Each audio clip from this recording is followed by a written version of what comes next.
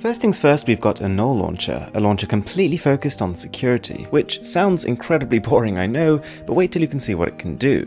So first of all, just by swiping to the left, you open a private applications section. So this part of your home screen, as well as all the applications inside of it, can only be accessed by you, who knows the pattern. Unfortunately, as of now, the launcher doesn't support fingerprint, but hopefully that will come in a future update. Now, a bit of a spin-off of this, and probably my favorite feature of the launcher, is the share phone functionality. So say for example, you're going to pass your phone to a friend, a stranger, a child, so that they can use some apps on your device. You can select the apps that you're allowing them to use, and they will not be able to do anything else. It creates a separate home screen just for this guest user, and the only way they can access the rest of it is by entering the pattern. And by this same mechanism, you can also use the pattern to prevent people doing any number of things with your device, for example moving applications or uninstalling them. In terms of customization, a null launcher is slightly on the bare bones side. It's got very basic functionality in this aspect and no support for external icon packs. One thing I did find quite useful though is that a simple swipe up from the home screen brings up a small control center-like pop-up. So as a bit of a side note, you might know we're on the long road to 1 million subscribers on this channel.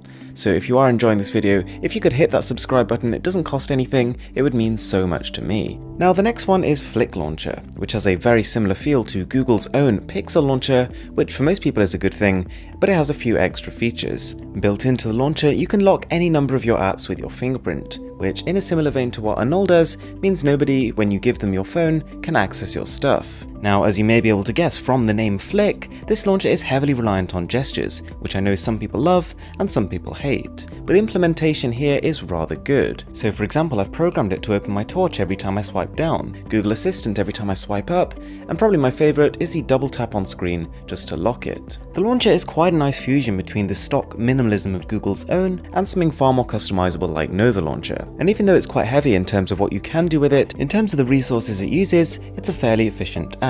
Number 3, we have Computer Launcher, and this is full on Windows on your smartphone. And I'm not talking Windows Mobile here, I'm talking something that feels like Windows 10.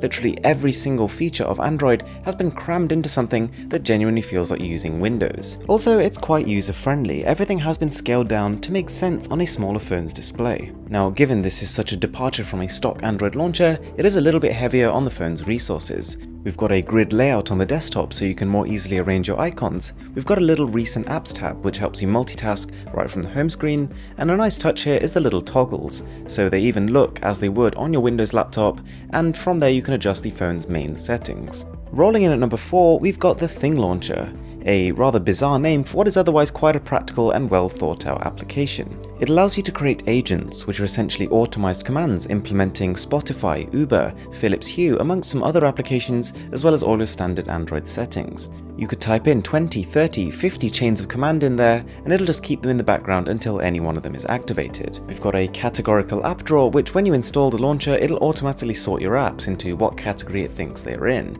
And to be honest, for the most part, it does a pretty good job. So another thing the company is super proud of are their contextual favorite apps. So instead of just showing you your recent applications, there is a constantly refreshing stream of apps on your home screen based on what you're doing and what it thinks you're going to do next. Right, so now we have the Nokia Z Launcher, a super clean home screen which is really meant for the minimalists among you.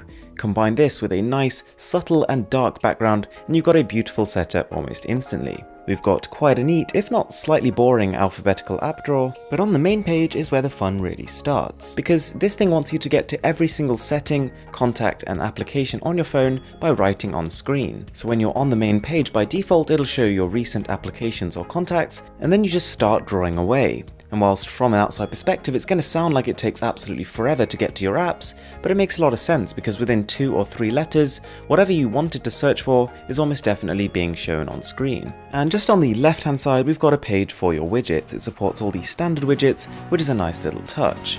So guys, I really hope you enjoyed the video. As I said earlier, it would mean so much to me if you could subscribe to the channel.